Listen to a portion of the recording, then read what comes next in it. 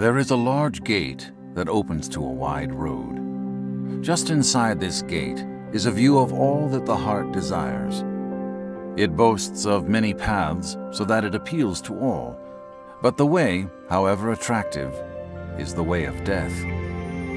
There is another gate that is smaller and far less appealing.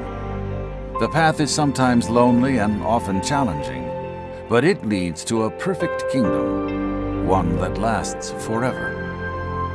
Jesus warns, "Enter through the narrow gate, for wide is the gate and broad is the road that leads to destruction, and many enter through it. But small is the gate and narrow is the road that leads to life, and only a few find it." It is at this fork in the road that the traveler must decide his path. At first glance, the wide road is the most promising. He is comforted by the masses who have chosen it. After all, he thinks to himself, what bad can happen in the company of so many? But as he moves towards what seems to be the better path, his attention is drawn to an evangelist pointing the way toward the road less traveled. The messenger cries out to him in urgency, "Jesus said, 'I am the way, the truth, and the life.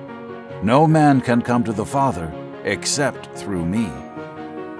Then in further warning he adds, "The way of life and the way of death are before you.